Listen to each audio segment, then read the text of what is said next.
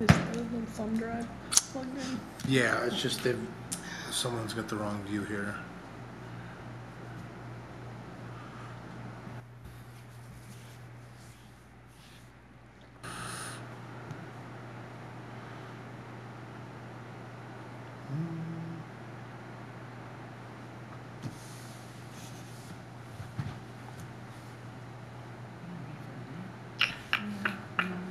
I didn't sleep very good last night. I just didn't.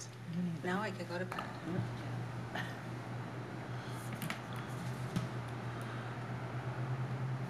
was up from like 1:30 until I just couldn't do it.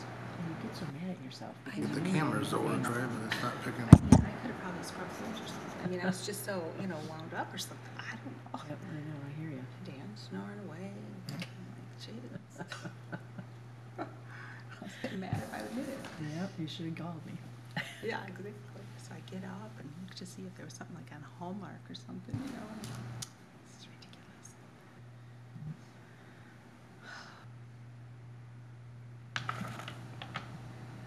I don't know. Are we all set, Josh? I'm working on, they've got the cameras changed here, so I'm working to make sure we can see all of you on camera.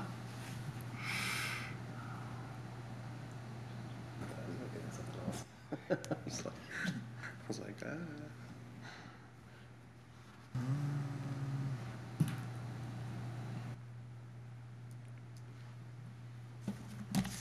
Let's see, show rear cam.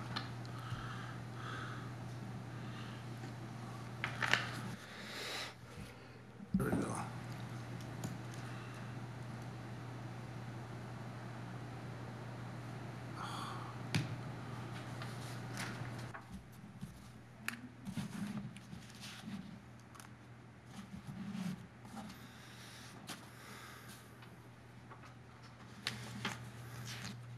Oh, we had it.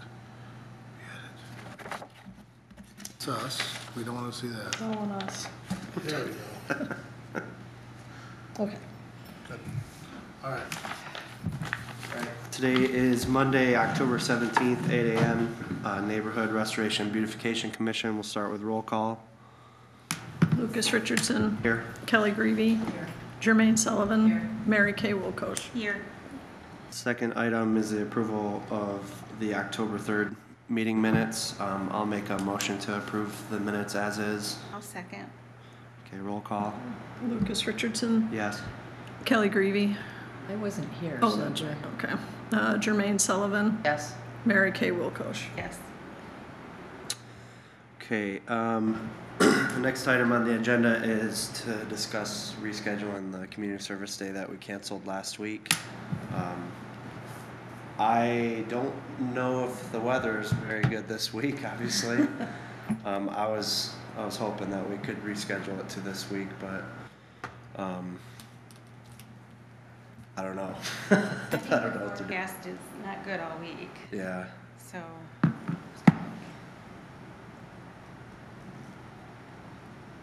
I think it'd be nice if we could do it before the fall, but if we have to wait till early spring, I think that's okay as well for the Quincy Street. Well, it does show cloudy on Thursday, half cloudy on Friday, but Friday I don't think is a good day. Anybody else's thoughts? Kelly? Want to reschedule?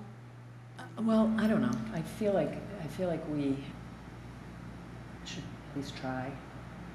And then if it's gotta get canceled again because of weather, then Yeah. so be it. Yeah. Okay.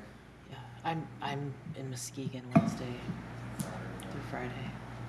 And I have to check my calendar because I'm not quite sure. What's next week look like, rather than trying to get a turnaround in 1 week for weather? Let's see. Monday, Tuesday, Wednesday, rain. Sure is becoming fall.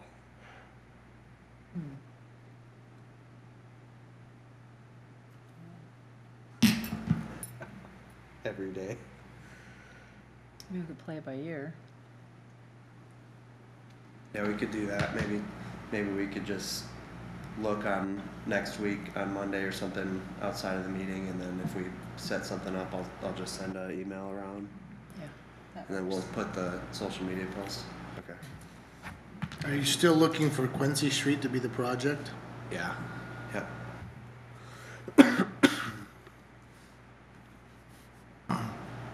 Where are they with working on it? Not started. Oh, okay. Still working on the sewer Okay. project. Yeah. Okay.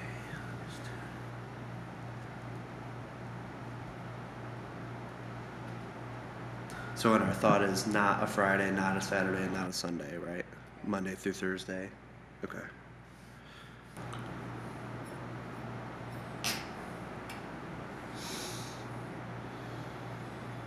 All right, I will do that. Okay. Next item is just if we had an update on any of the volunteers from the schools. I know we got some communication last week. Is there anything to talk about with that? Oh, I'm sorry. I have a contact for Casman and MCC. If we need volunteers for projects, and MHS just said if we needed volunteers to call back and talk to well, the National Honor Society, they always need hours for volunteering, so we could use them. Just let them know what the project is, and if they need hours, they'll let us know. That's good. So I have contacts for all three of. So I think that's a good point to, when we start talking about a big community service day sometime in the spring, we'll get way out ahead of it, a few months, get planning, put it on all of the schools' NHS schedules too, so that way we can get a bunch of people and do a lot of work. I think that'd be a really good, effective way to use all those students. Okay.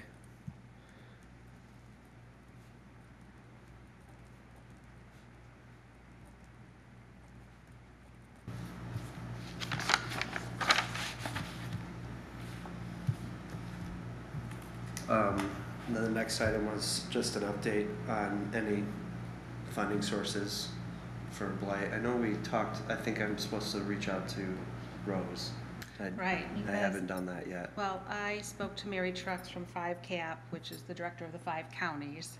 Okay. And Mary said there is no funding available right now, maybe next year or something, but as of now, nothing. And so the only thing that they have is like their insulation program. So if somebody needs insulation in their home, and they're of a certain income bracket, they will, you can contact them, they can get on their list, they'll go through their application process. She told me to reach out to the state of rural development, not the local government one. And I've tried several numbers and I can't reach anyone, so I'll keep trying. But right now, it's just the energy weather program that's available. Okay. Actually, she's looking for resources too. One more resource that they do have though is if someone was almost in foreclosure, they might be able to help and assist them with, maybe stepping back out of the foreclosure process. So that's all she had to say for this. And I did talk to Corey Van Fleet, and Corey said there are no funds either.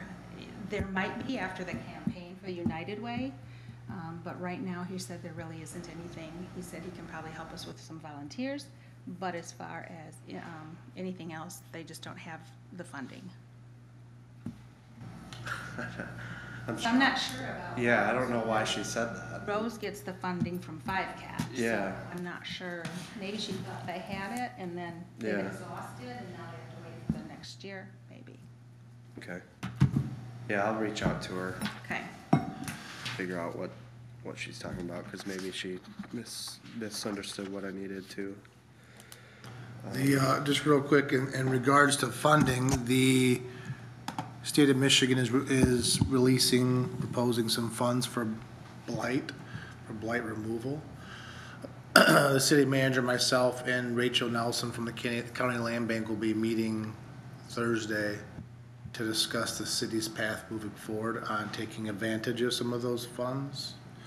I've compiled a list of all the houses that the police officers feel should be demolished. And we're looking to see what it would cost for Safe Built to go in and do assessments, a professional assessment on those, if those houses could be saved or demolished.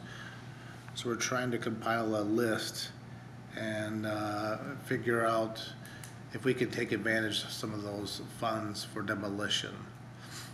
I will say that 90% of the homes that should be demolished are privately owned. But again, we're working together with the land bank and to figure out what the city's position is going to be moving forward to apply for or utilize those funds. So Are those homes vacant, or are some of them? most of them are, yes, yes. In fact, I think they all are. I believe they all are. And it's typically, I'm going to say generally speaking, those homes are owned, unoccupied, owner doesn't live in town. And and the those- funds are just for demolition and like removing it? The funds that we're gonna look at would be for demolition, yeah, not for, I haven't read anything that talks about rehabilitation. So I'll keep this group, informed as to how those meetings are going and what direction the city's gonna take. So our city manager's pretty aggressive in that regards to blight and utilizing resources towards blight, so I'll let you know. There were monies available for rural development you talked about for demolition. We applied right before COVID and they stopped having those funds. We'll see how this shakes out with the state grant and to see if there's monies available. But again, those are for demolitions, and I think we're talking about financial assistance for rehabilitation repairs. So like, it's all piece of the same puzzle. So that's the update on that. Is there a way that I could be a part of that meeting with Rachel? Sure. Check. Yeah. I'll ask the city manager. Okay. I didn't put this on the agenda, but I think it might be a good idea to maybe draft up a letter to send to the two homeowners that we gave the rural development applications to. Because if they haven't reached out yet, then probably they weren't planning it. Yeah. Right. The officers were able to speak to one of them and just kind of just pushing them along, and if you need help, reach out to this group. And so I think a letter probably would go a long way just to maintain contact. Maybe put some contact info for someone here who wants to be appointed contact to help them fill things out, so. Want to volunteer to write the letter? I can put it on mine. There. Okay. Thank you. I can, if you get a draft, I can look at it and then I can get it coordinated to mail it out on the city letterhead and, from Kaylee. Okay.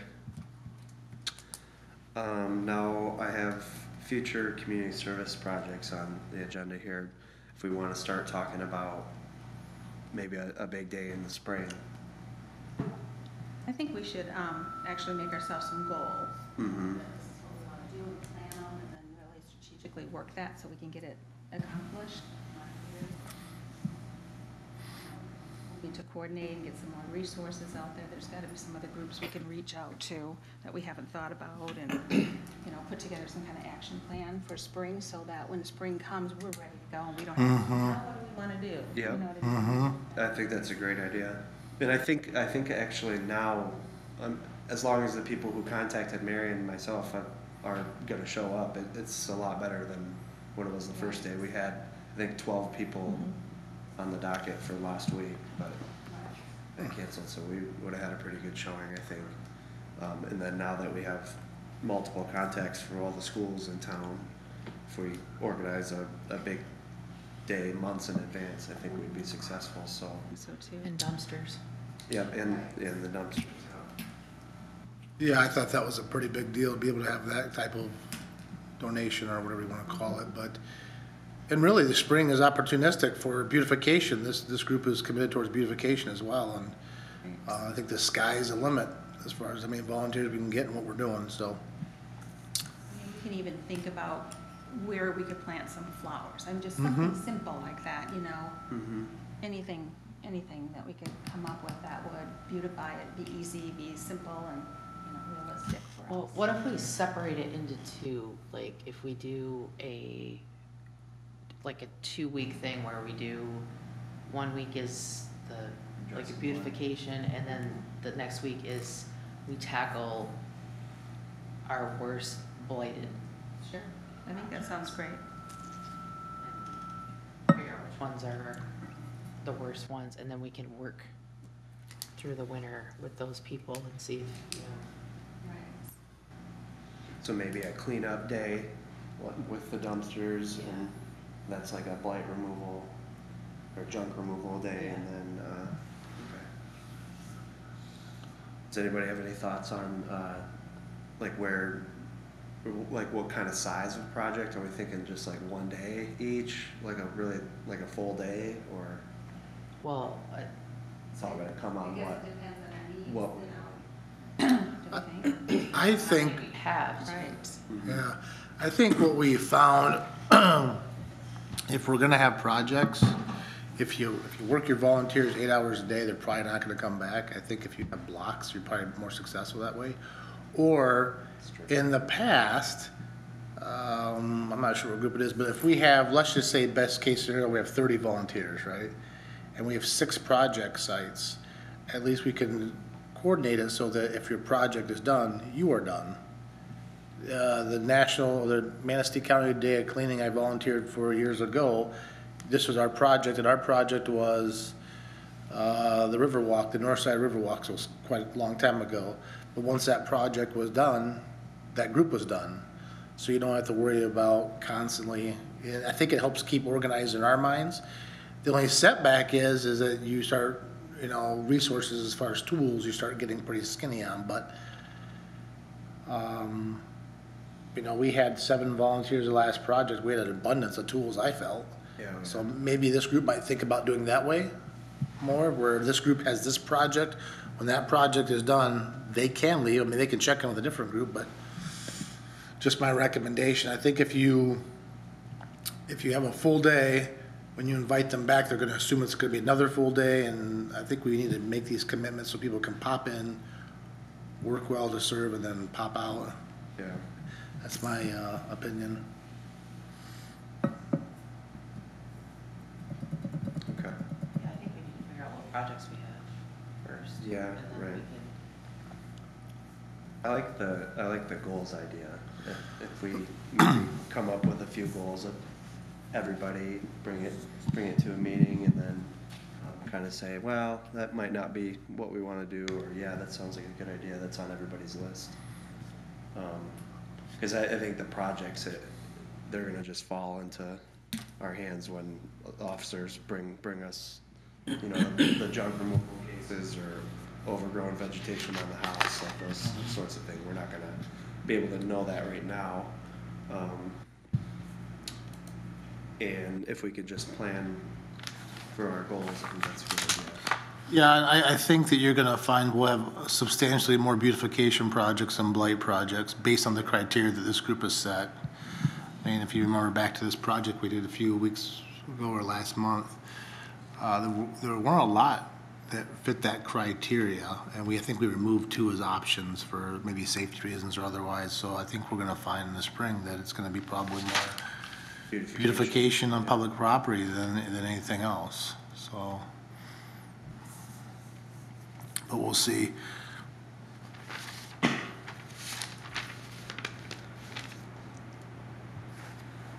Well, I think we should have a goal to bring to the next meeting, everybody to have goals of what we want to accomplish in the next community service day.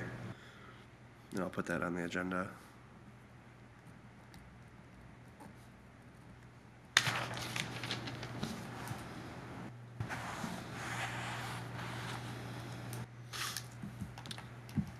All right.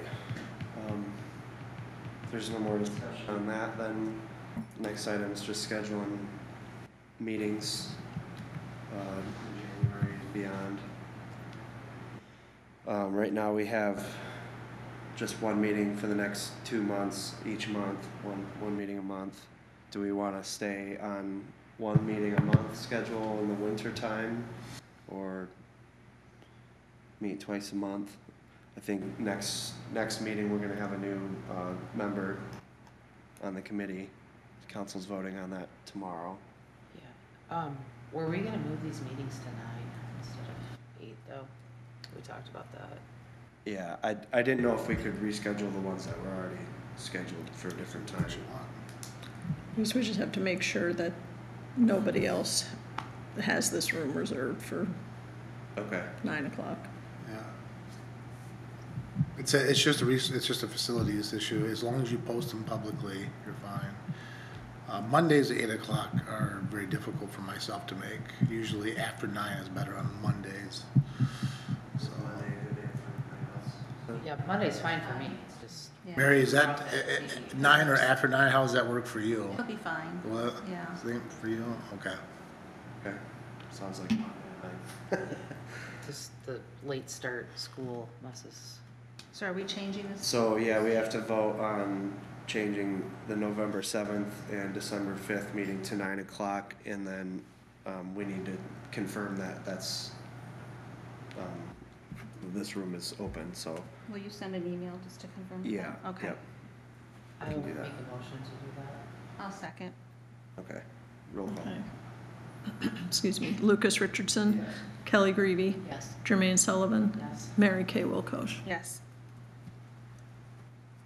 Okay, and then do we wanna try to shoot for, like, the first or second Mondays of the month for 2023?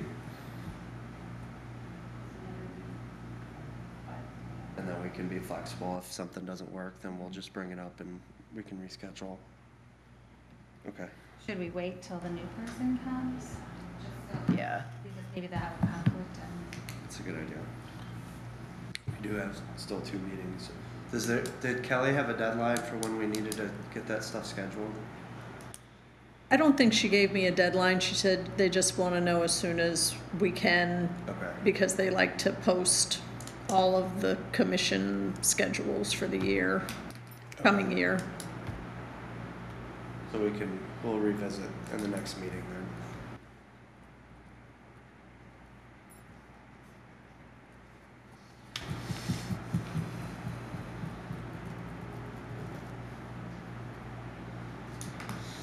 Okay. Anything for the good of the order?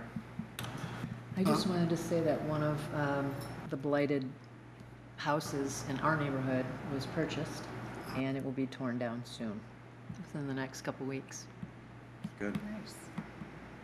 Jermaine was the realtor. I just have a couple things, just to remind this group of their annual presentation to City Council. I don't know when that is, but they stagger them, so just to keep that in the back of your mind. And then I would recommend when we get a new member, and anytime we get a new member, we go back over the bylaws. It only takes 10 minutes just so that we're all clear on what the mission and focus of the group is. I think it's time well spent. Okay. That's it.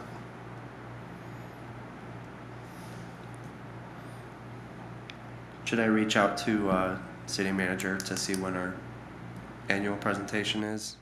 Or, You can. I don't know that they have those set. For example, the police department's is in March. So, I mean, I think they're all throughout the year. yeah, And the city manager usually gives plenty of notice. I mean, I think we get 3 months' notice, although we already have ours kind of. So just make sure it's in the back of our mind. We talk about all the wonderful things that's happening here, the things we've done, the things we're doing, photographs, things like that, so.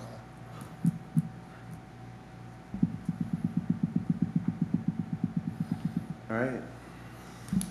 Anything else? Anybody? Nothing? All right, I'll make a motion to adjourn. I'll set. Morning.